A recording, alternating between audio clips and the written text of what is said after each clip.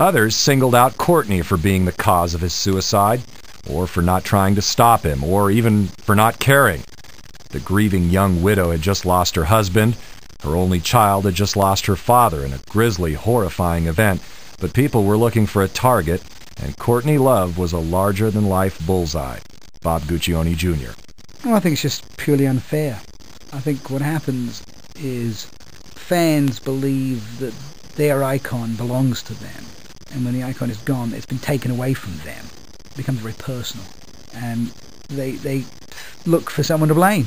You know, who took Kurt from me? I was enjoying that, and Courtney was a target.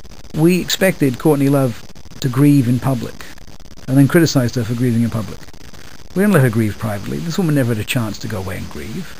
She never had a chance to manifest that grief in the way she chose.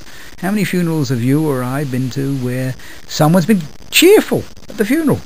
And so I think she gets a very raw deal. You know, she couldn't win anyway. If she'd played the Jackie O role at John Kennedy's funeral, well, we'd have said, oh, she's posing, or oh, you know, she's artificial, or she's just the widow.